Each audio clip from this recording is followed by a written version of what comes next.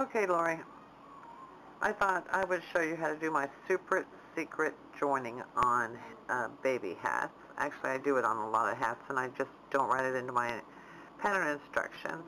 And this is the simple hat that I've been making for babies. Here's a view of it with white cuff. Okay, let's get started. First thing I do is I chain 3. I'm using a J hook and some snuggly wuggly yarn. And you join in the 3rd chain from the hook. And let's get going.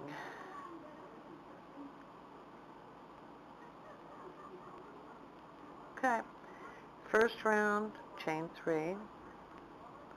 And we're just going to go ahead and put 11 more doubles in the ring. I guess I should have got this done before I started the video, but I didn't.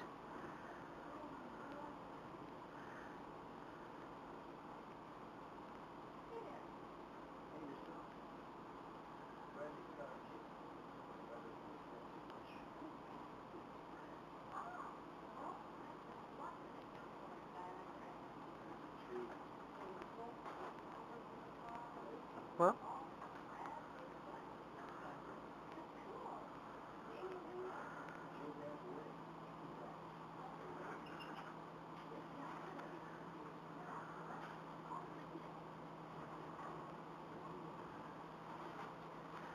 if you hear noise in the background, it's Danny in the kitchen.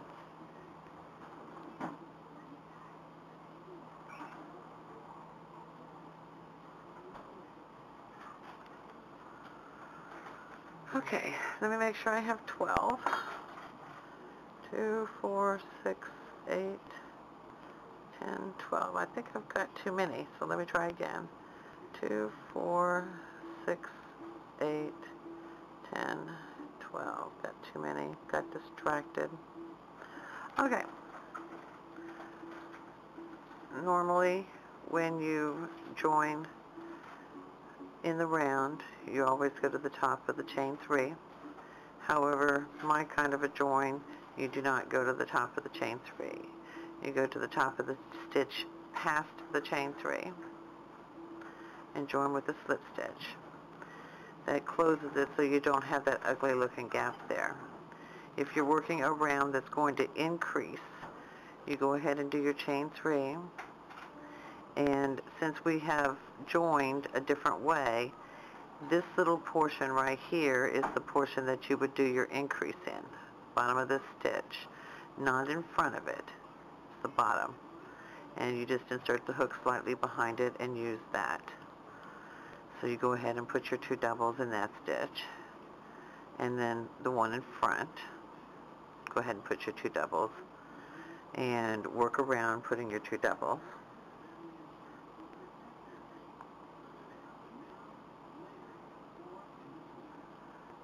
So we get our 12 into the 24.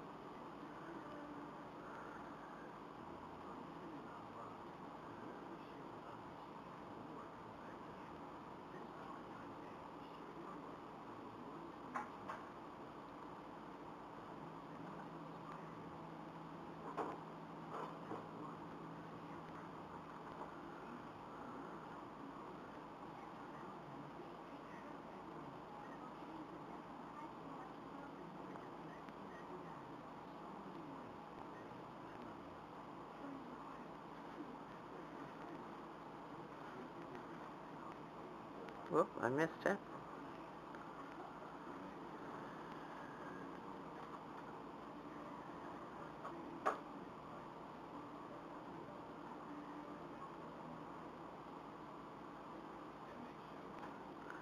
Okay, at the end of the round, when you look real close, you can see that even though it looks like there's a stitch here, there's really not a stitch here because it has 2 stitches coming out at the top of it.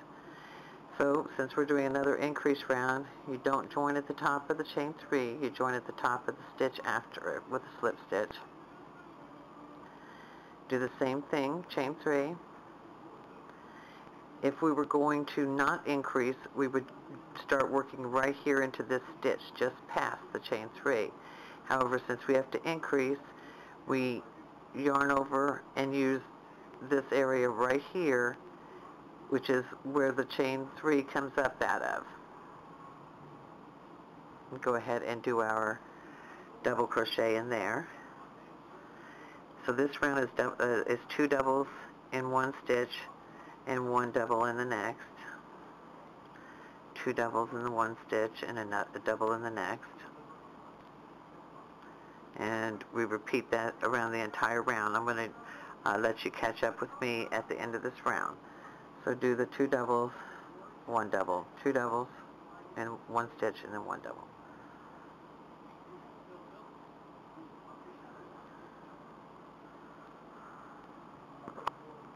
Okay, we're at the end of this round, and notice that we don't use this last spot because basically it has 2 stitches in it above. So we join with the slip stitch just past the chain 3. Now, typically I would keep increasing, but I wanted to show you what to do if you were not going to increase. You would do your chain 3 and just start to the left, just doing your normal doubles all the way around, and I'm going to point out to you where you will look at the end of the rounding and think to yourself, now am I supposed to put a double in this stitch? And you'll see what I mean where you don't, and you can tell because it will already have a stitch. So if I stopped and if I continue all the way around, when I get to right here, this would be the last double I need to do, would be in this stitch right here, because if you look, coming up from this stitch right here is our chain 3. So just look and see, it's already got a stitch, so you would not put a stitch right here. It would be here, and then you would join right here, one past it, okay?